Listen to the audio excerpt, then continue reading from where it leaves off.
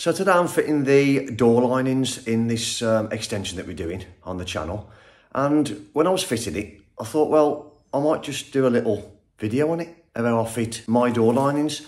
And as we always say, it isn't the only way. It isn't the way you should do it. This is just how I do it. And if you take something from this, one little part of it, and use someone else's method, that's fine, isn't it?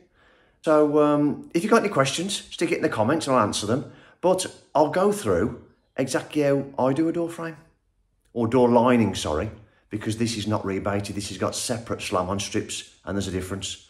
And I'll show you that difference now. Okay, so this is a fire door lining. And the reason it's a lining and not a frame is because, even though it is technically a frame, a door lining isn't rebaited like that. It's just a flat piece of wood. And what you get in the pack, and in this instance, because it's a fire door frame, you get this piece of rebate, which then, when you put your door thickness on, which is 45mm, 44mm, this fixes onto there, and I'll fix that onto there like that. That has to be glued and pinned. I do that with some 16 gauge pins. So that forms a rebate. A door frame is this. And if you can see the light there, it's a pre-formed, rebated piece of timber to form the rebate, rather than that being a separate. So that's a door frame. So there we are. Now you know the difference. The first thing we need to do is that when you get certain frames and linings like these, you can buy them specifically for certain types of doors, or like I did yesterday at Adam's house for him, he got a fire door frame, and it wasn't trenched like this. This is pre-trenched at set widths for a 2'9" and a 2'6" door. That's what this one's trenched for. However, this part here, because of the design of this, because of the width of that corridor around there, the width of that to get the base unit in, the width of that to get the 600 larder cupboard in, and to get this wall in line, because the customer wants that door and frame out, to get that in line so it's like a nice walkthrough rather than a bit of a horrible step. It ended up meaning that this was, in effect, it actually works out about literally a frame's leg too small for a 2'6". So what we're going to do is we're going to put a 2'3". So 2'6" for the metric people is 762, and 2'3" is 686. That's millimetres. I'll work in both. I always have done. So all I've done here is, and if a good way to check if what spacing you need then to allow for your door all the way around, which is, I call it a 2 pence gap, is, or well, that's all I've done anyway, is if you measure from here inside to inside there, and in this instance, I think this one was the 2'6" one. Oh no, sorry, that's the one I've just done. Right, I've got ahead of myself, you see, sorry. Okay, so what we would have originally had was, this would have been like that. Complete head. I've cut this off, and you'll see on the footage next why I've done that. So all I did was, I got my tape measure, and I measured from there to there, and I worked out that on this manufacturer of this frame has allowed an extra 4mm on top of the width of the door. So instead of 762, what that allowed is 766 on the width. 2 mil either gap, which is where you get your 2 pence from, because it's about 2mm thick. So because I want 2'3", what I've done then is I've got 686 rounded up to 690, and you can see in the footage now what I've done is I've cut the end off my frame that I don't need to give myself an actual proper thickness. So when I do trench it, it goes into there properly. And then I've measured my 690, and I've marked with my square the point on the frame where I need it to be, and I've used the block of wood I've cut off to do my exact width. Then what I've done is I've used the depth of the rebate, or the trenching that's already on the frame, and I've set my saw then to the actual depth that required to trench it into the, or rebate it into this head of the frame again at the new position. Once I've done that with continuous or repeat cuts, shall I say, I'll then knock it out with a chisel and then fine adjust the base of it so it's all nice and flat with the chisel. And that's my head set then, ready to go. All I've done then is I've used my saw to trim off the edges, because these edges, this door lining, were a bit rough and they didn't sit nice in the rebates, and it would have ended up with a bit of a horrible sort of gap where it meets the rebate. So I've gone ahead and done that. So that's where we are now. And what I'm going to do now is I'm going to go through putting it all together and getting the correct width before I put it in the hole.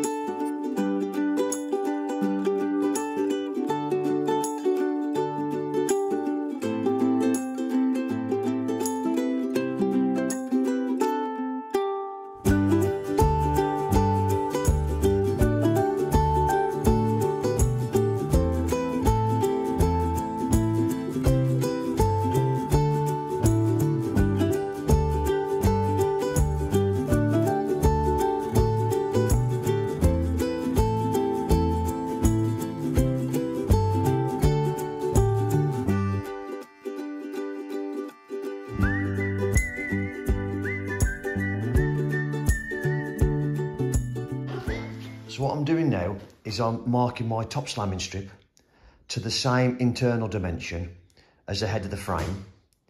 And then I've put some holes in it, and I'll show you why I'm doing that in the footage next. But then what I've gone ahead and done is I've glued and screwed my head of my frame to the legs, making sure that they're square first. So what you can see there is that mark, that one there, and the one this end there is the same width between here and here. And then what I've done is I've used a piece of scrap again to mark a width there, so I know what the width my leg section is, and I've drilled a hole in it. Next process, this will all come clear in a minute, is if you mark a line from the top of your frame to whatever dimension you want, set dimension, not too high because you've got to climb over it when you fit your frame. So I'm going to go for 1900. 1900 that side.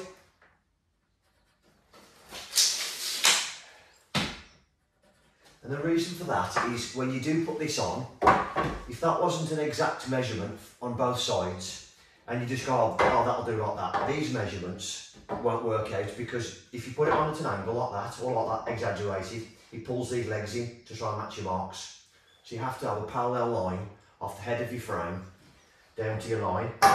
And all this is going to do for me is when I put my frame in, it remains perfectly parallel to each other. So when I put it in the hole, and plus the fact when I'm carrying it around, I'm not going to damage the frame or start snapping the glue in the head. So I'll do that. I'll get some screws, screw it into there, and the majority of the time, any marks that you make on this face will be covered by architrave anyway. If it's not, it's only a small hole to put a bit of filler on. It's not a massive issue. If this was a stained frame, which you don't really get nowadays, I haven't done one for a long time, then I'd do it a different way. I'd put a block on the inside and screw to it and clamp it in different ways, but I don't need to worry about that. So I'll get some screws. I'll screw that in place.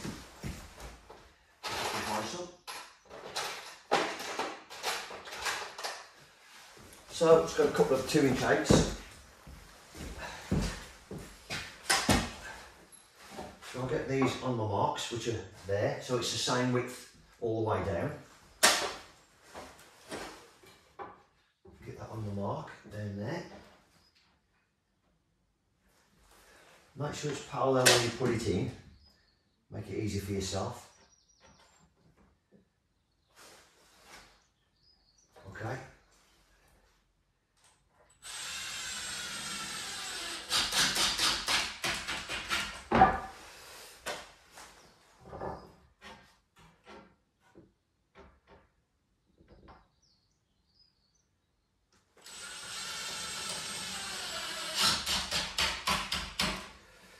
Okay, and that's it.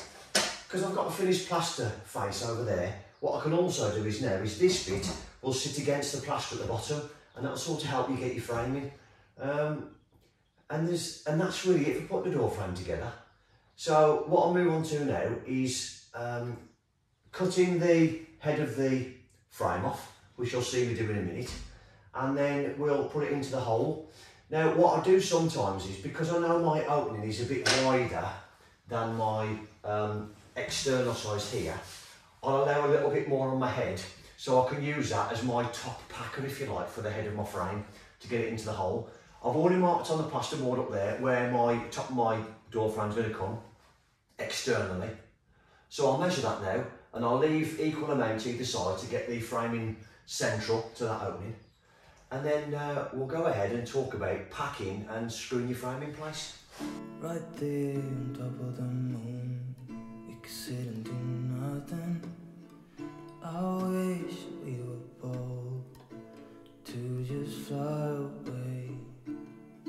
I don't wanna care, just be here and I'm good. So I measured the height of my frame externally from the top to the bottom.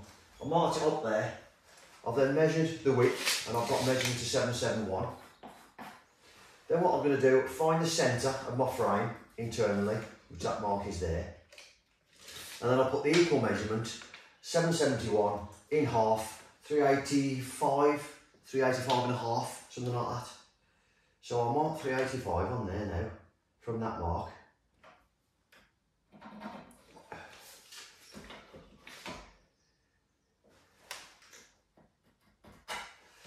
Checking that I've done my maths right.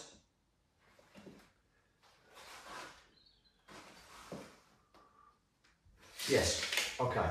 So, got my marks on there now.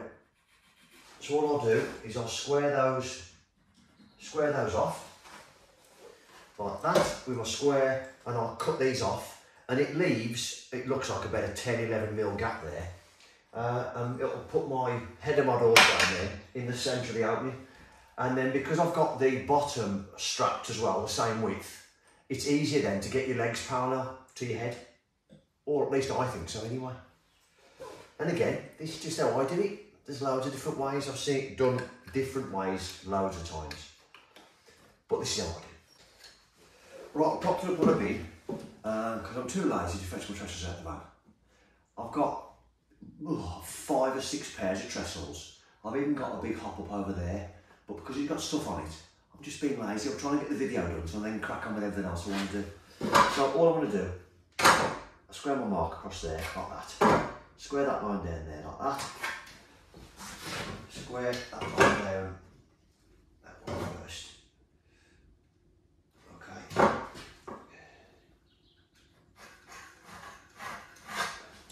And then I'll saw that off.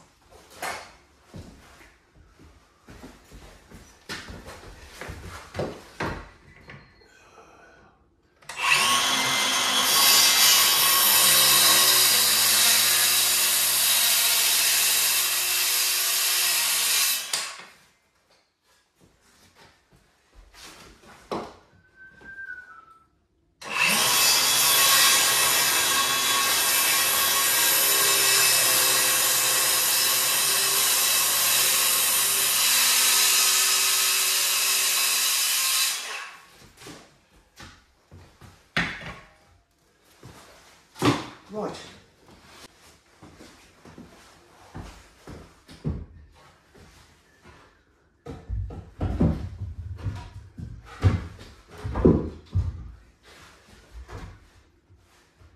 Put the door frame in place. I haven't done it silly ties because I don't want to start damaging and taking all the paper off the plasterboard, so there is a little bit of a gap there, but all I'll do, I'll just make myself some folding wedges, which are just some longish, thin wedges, and I'll just tap them into it. And just, like I say, if you put that on the bottom there, because I can, oh, okay, that's not quite parallel. All I can do, give that a bit of a tap. Before I start packing this is, like that. And it pulls this one over. So I haven't got to try and do individual legs. And it sort of guarantees more that you can get this exactly parallel. Now, okay, when you start screwing it, because you can, you know, you can still overcome the screw that's in that way if you screw it in that way, because you can just pull it. So you just make sure you pack it first properly and then screw it, which we'll go into in a minute. But that's it in the hole now.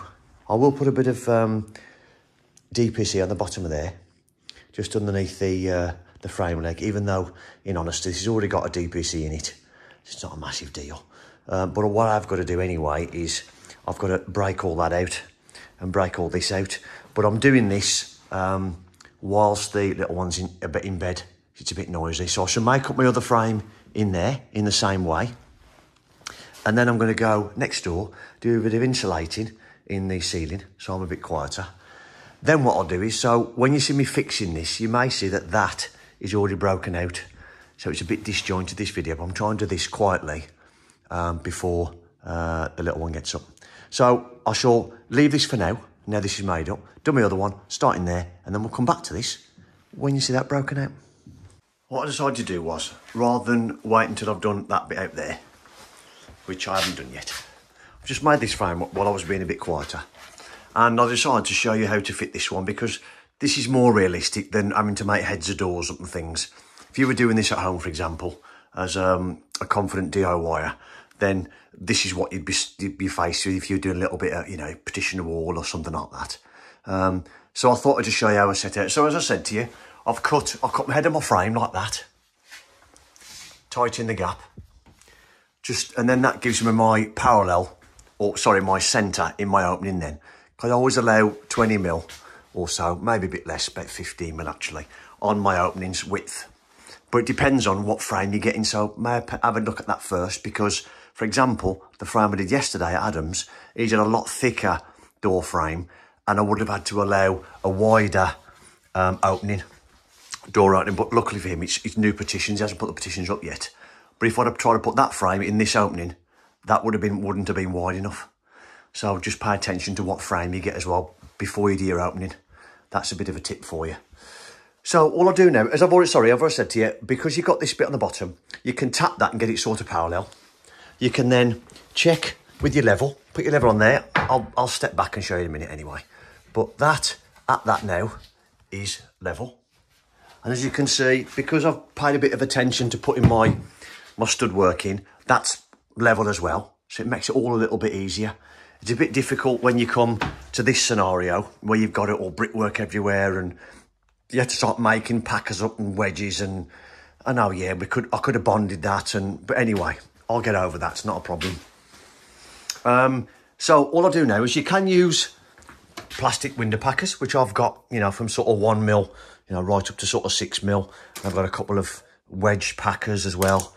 I've got those, but what I like to do is I've just made an oak table, and when I cut the strips off to trim it all to square, I ended up with these sort of thin, of different sort of sizes really, different size oak strips. So I've cut it into sort of 6-inch length, and I use these to the point where, and then I use those to top it up if you like. So let's just say, for argument's sake, I'll put that in there like that. Okay, a bit thicker. Put that thicker one in there. No, that's a bit too thick, so that's all I do. I'll just use 3 or 4 of these like that, and then I may just use a 1mm or 2mm out of here then, just to top up. And then I have seen it done where you use shims, like the Americans use it. I mean, I watch Perkins Builder Brothers, and they use a shim, and I keep meaning to make myself one of those Arlo shim makers, whatever they call it, which is make yourself some long wedges, which is a brilliant idea. And then you just use your 16-gauge pinner, put the wedges in, give them a tap, and then put pins in, and then put screws in after. But they don't seem to screw theirs, they just pin them. So there we are. Right, I'll get on with this now. So this is just to show you a bit of a close-up what I'm doing with regarding my packers. So I'll pack this either just above like that, my screws. Same down there, just above. You don't want to go too far above because it'll start bellying the framing. You need your packer. I mean, you can drill through your packers if you want, but it makes it a bit more difficult to keep hold of your packers and put your screw pilot hole through them, etc. So I just go slightly above. What I generally do to hold the packers, I've done a clearance hole on my my hole there, and I push the screw through. And when the screw's through, I shall put that and sit it on my screws, and then screw it in tight. That's what I'll do, making sure that I don't do this with my frame by using my 6-foot level. Now, I know you could do this with a laser. I have done it with a laser, But there's no point me showing it with a laser when you people at home that want to do this yourself haven't got a laser. So I'm just showing you level. Or you could use a flat piece of timber and a smaller level if you haven't got a 6 foot and do it the same way. That's why I'm doing it this way. But yes, I do use my laser. However, I still do like using my 6 foot level. I just find I can get that millimetre perfect so it doesn't, you know, I don't know. Maybe it's just because I'm older. I don't know. Maybe that's what it is. Right then, I'll shut up talking. Let's crack on with it. That's the first leg done then. All I've done here is, because I couldn't get a frame exact match to the plasterboard and this CLS I'm using, I've just evened the gap out with a packer against there, like that. And because this is level, I've then put and plumb, whatever you want to call it. This is a shout out to Andy, Bricklayer Worldwide. He picked me up last time. Sorry, Andy. I'm trying to do it better. So packer on there, packer on there. I know this is up right then. Then what I've gone, as I said to you, I've got my little packers. I'll put them in here. I'll do top and bottom first. So I've done top, but I'll put another packer in there now. I've held that in place to make sure this leg doesn't move this way. And when I'm ready to fire that in now, because I know I'm the correct spacing, I'll put some packers in there as well. So this doesn't sort of do this with a leg. Even though it won't move much, it might just open this joint up a touch. So I'll pack that.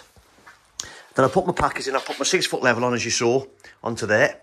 And then I make sure that my frame is sitting nice and flat. So when you're screwed in, top and bottom first, as I said, then you pull your middle out to your level. Now, let me just step back a bit. When I was putting my frame together, what I did make sure is if there's any cast at all in my legs, I make sure I do my legs like that way. So in effect, my legs are doing this, exaggerated like that. So when I come to put the frame, it's a lot easier for me because I can fix the top, fix the bottom, and then I can wedge out then to get my flat, perfect line. Rather than the other way, I'm having to try and put packers in and guess and screw to a packer to take it out if I put them in this way. So that's another little tip for you. Always make sure you put your frame legs in that way if there's any cast. So then what I've done, I've put, as you saw, I put my screws in. It's hard to hold this at the same time, but that is level. And again, it can't really see it on there, but I've made there is no gap at all on that level. Top to bottom. There's no little gaps where my thumb is there, look. If there is, you just slacken your screws off a toucher, get your little packers, like I did on that one, look. Little green packer in there because there was a tiny gap. Loosen your screws off a little bit and then put a packer in. So all you do now is, I shall make sure that, oh, well, you would have seen on the footage as well, and make sure you put your head in level as well. Because what you don't want is your legs sort of up and down, and then you can't get your head square. So all you do next, I shall put another packer at the bottom there. So I've got my same standoff, my plasterwork on this side. Then what you do is, or should I say what you can do, is you can then just level this leg. And that's what you do. However, I'm going to try and show you this now if I can with one-handed, but and with the space I've got. All you do then is, if you get your level and put it on your leg like that, against your leg, then what you do is, you look here, and I can't do it from this angle, but you take this edge of your level and look at this side of your frame. And then if there's a twist at all in that wall, or this wall here, you make sure your leg's going parallel if you need to. Let's say for argument's sake that you put it into a wall and it's 1/2 inch out of level, top to bottom. If you've got a nice gap at the bottom, but you can't put it in level because it means you're being further in that way, this is the way you do it. You put a level on here and you just eye this line through to that line over there. It's a bit tight because you can see I'm trying to stand in this corner, so I can't do it. But I shall go around there in a minute and do it that way. But you look this way and you just level across, and then you just tap your frame to suit. But all I'll do now is same process. I shall get, I've already pre-drilled my holes and countersunk them. I've sunk my screws in. I've already put my screws in ready. I'll do exactly the same. Pack the top, pack the bottom, put my screws in, and then pack out to my level down here. And that's how I do it. The only little bonus you've got with using these, get your words out, Rich, these linings, God, that was difficult, wasn't it? These lines is when you put the rebates on, if you are slightly out on your door, you can pull them over a touch, like a millimetre, for example. Because what you can do, again, I've done it in the past, but not so much there, because I'm happy that I can put them in the legs in parallel. But if you're a bit concerned that you're not going to get the legs in exactly the same, like that one level with this one, in terms of this way, I can't really use two hands, but you know what I mean, don't you? Then you have got that little bit of compensation where you can move your planted stops on and you can twist it a little bit to match your door. Well, I'm trying to explain more, then I'll try and explain it by using my hands, and it just wasn't working. So I've just cut my planted stops to height, allowing for the head to go in. So I put my head in first, tight, and then the leg rebats go up to it like that. So what I was saying was, if you're a bit concerned that when you put these two legs in, one's that way and one's this way, and you're a bit worried about it, what you can do is when you fixed your hinge side and got this one set, obviously you can try and get these as parallel as you can, because that always helps first off. But when you come to put your door on, then what I always do is, what I have done multiple times in the past, put these, get your little combination square, set this to the thickness of the door, allowing for 1.5 mm or so, and do yourself a couple of marks down there. This is where the door's going, all the way down, so you know roughly where your door's going to sit. And then get your planted stops and sit these on your marks that you've just done. So that's your door thickness there now. So you sit these in there like that. So this is your hinge side, so always allow at least 1.5 mm wider on the hinge side so it doesn't bind when you close your door. So you can get this in, put your head in, put this in, but just put it in temporary pins so you can take it out. Just put a little pin in there just to hold it. So when you put your door in, especially when you're on your own and doing fire doors because they're heavy, the door doesn't fall through. So pin them on temporary to your marks. Then what you do is you put your hinges on and you swing your door. Now, when you come to close your door, if for argument's sake, then we're going to show you this. So if for argument's sake, now you're going to close your door like that. When it sits against this door, if you come on the inside of your door and then look, and the door is sort of sitting in your frame like that, it's touching the bottom or touching the top like that. This is your door now. I know it's not a door, but representing a door, sitting against your planted stop. If it's sitting like that or like that, all you can do then is, and this is where you've got a bit of an option to help you out to make it sit nice, is you can you can pin this in place then, you can move it out or move it in. And likewise, you can move your hinges in and out on this side if you're not happy with your door. But you could just put these on temporary and put your door in first, and before you chop your hinges, and even if you need to pull your bottom hinge out or your top hinge in, whichever, to make it sit nicer, then you can just chop your hinges into suit them. I hope that makes sense. If it doesn't, let me know in the comments below, and what I'll try and do is when I fit the door, I'll do it a little bit more in depth if you want, when I fit the door when I come to the point when I'm putting all the doors and ironmongery on, because I won't be doing that yet, because as you can see, it's still the old kitchen, still needs plastering, so the doors won't go until the last minute. So I can make sure my door's 100% perfect, because it will move a little bit when you start to skim. I'll get little wedges then, I can look at my door when it goes in the frame, and if it's sitting like that, I can get a little wedge and I can just tap it into there to make sure that it sort of does this and makes it nice and parallel. So the architraves go on when I do my door. Even though I did it a bit different upstairs because I was happy, I'd already checked it. I put my door in the hole and we put the doors back into storage. So I was happy already. So it was a bit different when I did the loft conversion ones upstairs that you would have seen me do. So yeah, that's what I'm trying to explain, is how to do your planted stops. But if that's as clear as mud, I'll try to do a little bit more when I put the doors on. So if you've enjoyed this video, don't forget the like button. We'd appreciate it. It's good for the channel. People like it. Right then, catch you on the next one.